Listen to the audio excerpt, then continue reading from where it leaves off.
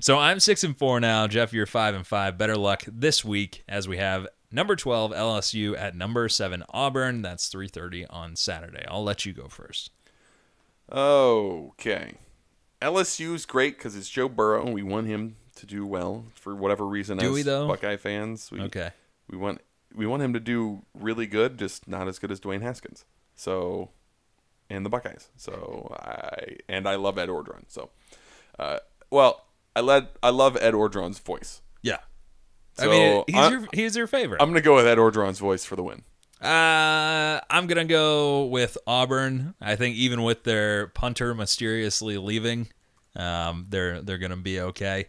It's the first big SEC matchup for the two teams, and as you said, Ed Orgeron, one of your favorite coaches to listen to. He's great.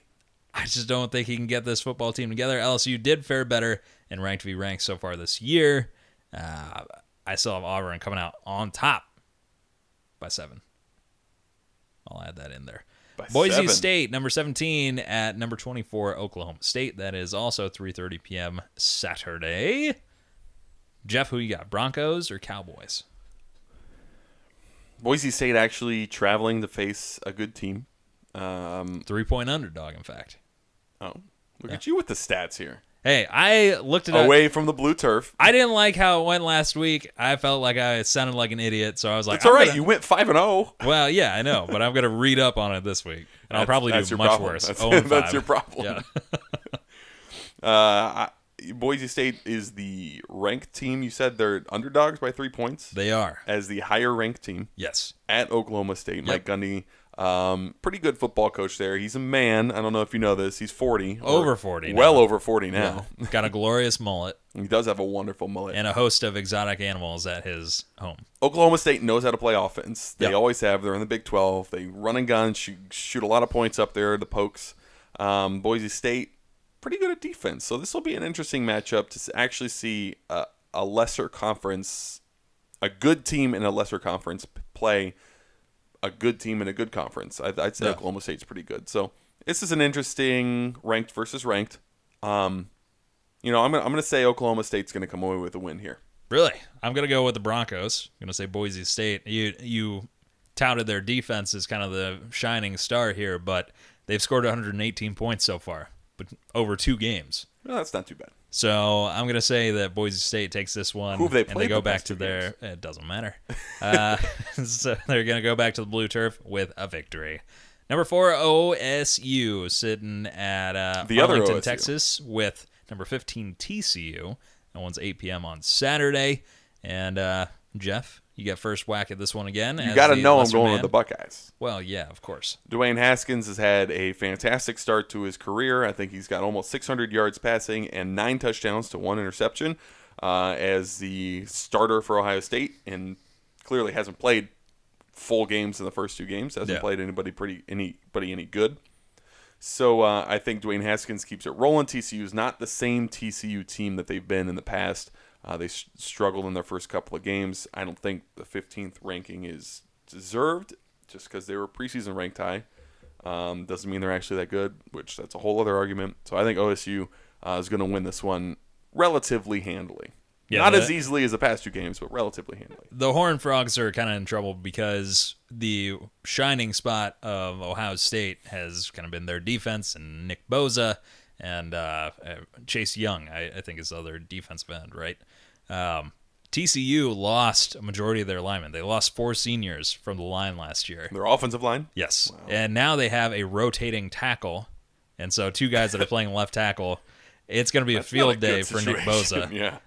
Good luck. Honestly, he's got 3 sacks and has pretty much played only 1 full game of football. He has not played much in the second half at all. Fumble forced and recovery for a touchdown. Yeah. So I think the Ohio State offense does okay. I think Dwayne Haskins, this is going to be his biggest test so far, so it'll be fun to see him kind of struggle a little bit just because we haven't seen him struggle at all. And then, the defense is going to pick it up too. I have OSU winning as well. All right. That brings us to number 22, USC at Texas. Go Longhorns. 8 p.m. on Saturday. There's a lot of press for this, a lot of media coverage for this, Yeah. trying to tout it to make it something big, and it's really not because neither of these teams are really that good. Right. The 22 ranking for USC, I'm not Just because impressed they're with. USC. Texas started the season ranked just because they're Texas.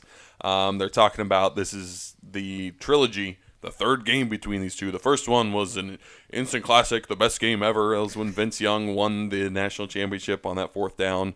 Yes, it was top 5 football games, college football games ever. Yeah. So that was a great game. Last year, this game went into double overtime between these two teams. So that's a pretty good game just because it went to double overtime. Yeah, You know, 27-24 the final score of that one. pretty good game. This one, I mean, it's not going to go to double overtime. It's not for a national championship. It's not a great cap to the trilogy. Oftentimes, the third movie is better than the second movie. I don't even see that happening in this one. So you think Star Wars Episode 3 was better than Episode 1? Yes. Yeah. I could debate it either way. I don't know what the right answer is. For Yeah, that. there is no right answer there. I said 3's better than 2. 1's usually the best, and 3's better I than 2. can 100% get behind that. Yeah. I think USC is going to win this one just because I have no reason. I don't think Texas is that good. I don't think Tom Herman has been living up to what he had made himself out to be at Houston. So he's not really working that great in Texas right now. Yeah, It's a tough place to win, though. But both teams 1-1, and Texas did lose to Maryland. Maryland not necessarily the For best the second year in a world. row, lost to Maryland. Right. And so JT Daniels, though, of USC, has not been filling in all that well for Sam Darnold now that Do he is you in know the anything NFL. about this kid? JT He Daniels? should be a senior in high school right now. What? Yeah. How old is he? He 18? He graduated high school a year early and enrolled at USC and is starting as a true freshman. Well, Should be a high school senior. he had some fourth quarter demons last week, and he just threw 2 interceptions, and Stanford ended up rolling over them 17-3. Stanford's a pretty good team. Yeah, Bryce Love is going to win the Heisman this year. I will put my take. stamp on that now. Hot And take. Bryce Love wins the He'll get Heisman. second place because that's what Stanford running backs do. So Texas still the 3.5 point favorite here against USC. Home field advantage. I'm going to take it. I'll go with the over. You'll take the points. Yeah, and I think this is USC's first trip to Austin since 1966, and they are going to just not be able to handle the crowd. Longhorns win. Number 21, Miami at Toledo, unranked Toledo. And that is 12 p.m. on Saturday. That'll be in the Glass Bowl in Toledo. I just picked this one because it's interesting that Miami's at Toledo. Well, and that's the other thing, too. Last year, Toledo was at Miami, almost spoiled their season. Now, granted, Miami didn't make it in the top 4, but this was They had a a bad big end of the game year last where, they did not perform well. I think they might have gotten docked a spot even for having it be so close. Toledo was winning at halftime, and then Miami ended up blowing them out in the fourth quarter. But for the Toledo Rockets, like, that was their season last year. It's holy crap. Like, we almost beat Miami. We almost beat this big team. Before last week, Miami won 77-0 against Savannah State. Miami was on like a 4-game losing streak, going back 3 games. Last 3 games of last year lost, and then lost to LSU in the first week this season. Let's see what the final score was last year against Toledo. 52-30 was your final score. So I think But you said you were right. Toledo was winning 16-10 at halftime. Yeah. And then Miami came out in the second half. Malik Rozier. Still not sold on him as a good Miami quarterback. They're definitely missing Brad Kaya. But Mark Richt doesn't even seem You just sold like on saying his name. on Malik Rozier played for him last year, too. Yeah, but I don't think Mark Richt is sold on him. He's not got great numbers, and really Mark Richt this week said, whoever gives us the best shot is going to start at quarterback. Who is their second-string quarterback? I don't know. So Mark Richt just doesn't seem to have a whole lot of confidence. Miami is favored 10.5 in this one. I think they do end up taking it away. Still a pretty good defense Did overall. Mark Richt say that? Yeah. All right. Malik Rozier has, on the season, 23 for 47 for 390 yards, 3 Right. touchdowns, and 2 picks. That's not good. That's one game. No, that's 2 games. Like, I know, but that's like one good game. Like, you should have got that against Savannah State. I don't know how much he played. And then in Cozy Perry, 9 for 14 for 93 yards and 3 touchdowns to 1 interception. So I'm taking Miami here. Who you got?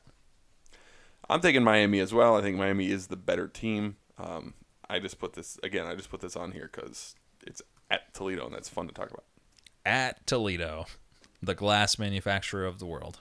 The Glass Bowl. It is the Glass Bowl.